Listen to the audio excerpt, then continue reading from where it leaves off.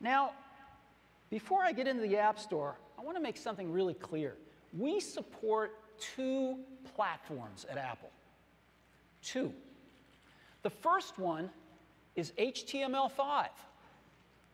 HTML5 is a fully open, uncontrolled platform that is forged and defined by widely respected standards bodies.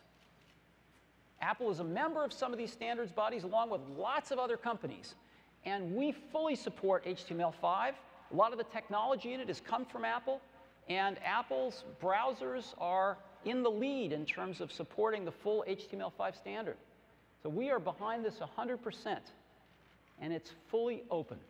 Anyone can write HTML5 apps and have them on the iPad, the iPhone, the iPod Touch, and of course the Mac. The second platform we support is the App Store.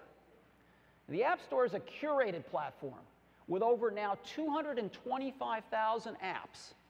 And it is the most vibrant app community on the planet.